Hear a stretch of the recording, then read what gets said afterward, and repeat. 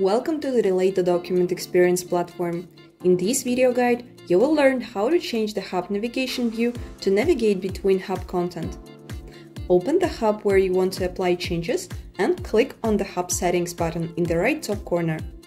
After that, click on navigation and choose the type of navigation for your hub: breadcrumbs, top bar navigation, or left sidebar navigation.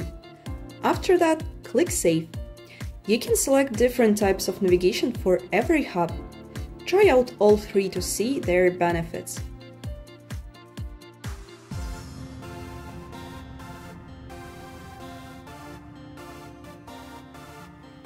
Thanks for watching!